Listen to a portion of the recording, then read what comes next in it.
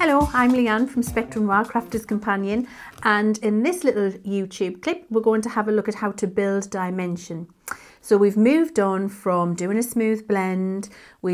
Hopefully you've also looked at how to use 3 colours for a basic blend. We've had a little bit of a dabble with some palette blending, and now we're going to have a look at how to take a flat object, a 2D flat drawing, and make it look like it has 3D volume. So build dimension into your colouring. The best way to explain that is to show you the 2 different examples I've got here of the same image. So you can see here we've just got a basic plant pot, just a cylindrical shape. And while we talk about that, please, if you haven't watched the Spectrum Noir DVD, take the opportunity, because we do cover this in so much more detail for lots of different shapes. But for the purposes of your accreditation test, this will do you absolutely fine. So we've taken a 2D flat plant pot, which has just been coloured with a smooth blend, which you've already practiced. And then we've taken a variation of colour using the technique that we've learned in the basic blending, and we've used it to build volume and dimension in this plant pot. And you can certainly see that this now looks like a very beautiful cylindrical object with a highlight where the light's catching it at the front there. Really quite easy to achieve. And I've used 4 colours for this one, and I would recommend you do. The more colours you've got between the dark and the light does help to build much more intense volume, dimension and shape into an object. It's not easy to achieve that with obviously 1 colour or 2 colours. So we've used, for the purposes of this one, the tan family, and I've used TN7, TN5, TN3 and TN2. So what you're going to do is take your little printed out plant pot, and we're going to start with TN2. And actually my tan pens, I have incorporated the brush nib into these because they're a colour family that I use a lot for hair and for skin.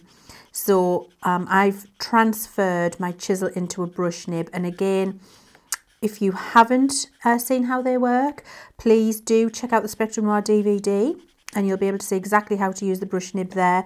But you could absolutely do this exact same technique with the chisel or the bullet nib.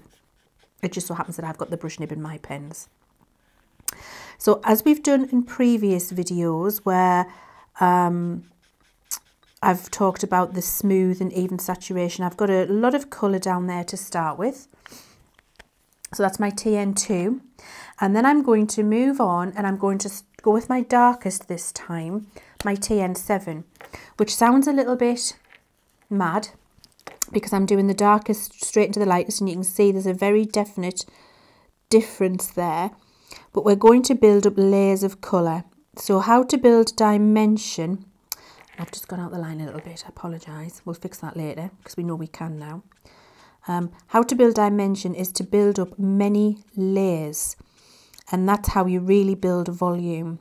So I'm just going to show you how to do that, and I like to work on one side at a time because to build volume you need wet ink to blend. So that's the TN7, and then we'll take the TN5, which is the next colour down, and we're going to repeat that process of just flicking over the top of where I've built the dimension there with the TN7, flicking back over, catching the edges, not going right back to the end, and flicking further into the centre of the first layer of TN2. Don't worry that we can see a line because we will rectify that in a second. We will need multiple layers for this technique to work. And then we're taking TN3 and we're going to do exactly the same again. So up to the edge of the TN5, out into the TN2 for that final layer of colour. And then we're going to turn it round. Don't worry about the fact that you can see lines there. Trust me, stick with me on this one. And I'm going to do exactly the same. Just put a darker line there. Just edge that. And then I'm going to flick out into the centre again. So I've got my TN7, and I'm just flicking out into the centre. I don't want a linear line. I want it to be very ragged, jagged, the opposite of linear on the edge as I flick that out, and that will make a much better blend. So TN7, TN5. Notice I don't go right back to the beginning, I just go over the feathered edge of the TN7 with my TN5. We could see that's definitely starting to build that volume in there. TN3.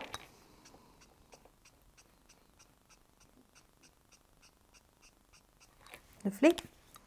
And then finally TN2, which was the first colour that we put, and that's just to smooth the centre highlight. So that's the first layer, and we're going to repeat that process again exactly to just take away the line between the colours now and really start to smooth it in to one beautiful shape. So we're going back to TN7 and we're just repeating exactly what we've just done a second time over the top. So TN7. Now you'll notice I'm leaving the lids off my pens as I go between the colours for speed of the YouTube clip, so you don't see me popping the lids back on and on. But what I would recommend is that you don't leave your lids off your pens for long periods of time, because depending on the environment you're in, they could dry out. So this is a case of do as I say, not as I do. And you've got your TN2 and turn it around and exactly the same again.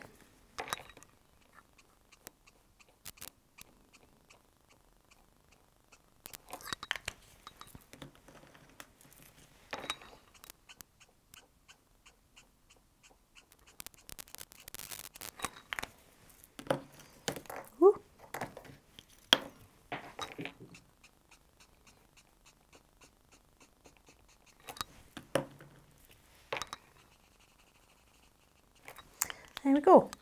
So you can see that's definitely starting to build the dimension there. As that dries, it will smooth out more, so you can see the effect that we've got. And then all I've done is repeat that exact process along the lip of the pot, and that's how you manage to achieve real volume, depth, dimension, pop. Take it from being 2D to 3D, however you want to describe it, but that's how you make an object look real with many different colours. And please do give it a practice. You'll be thrilled with the results. Try different colour families. Don't worry about using the brush nib if you don't want to. You can absolutely achieve that with the bullet nib. Just make sure to build up your layers, and that's how it's really going to make that image pop. Have fun.